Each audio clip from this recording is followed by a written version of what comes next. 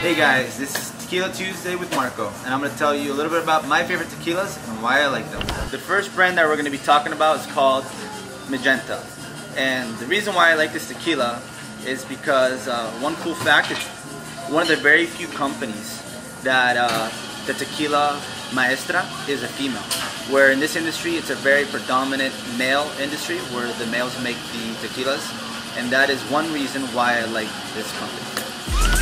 Magenta, this is the Blanco version. This is a tequila that is the least aged tequila.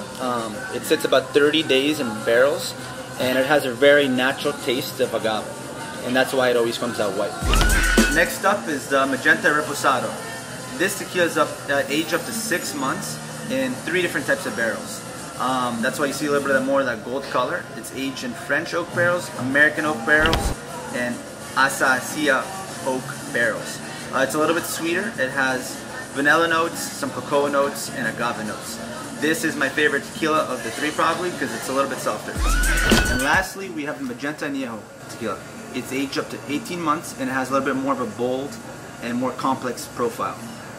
It's aged in 4 different barrels: American oak barrel, a French oak barrel, an Acacia barrel, and a cherry barrel.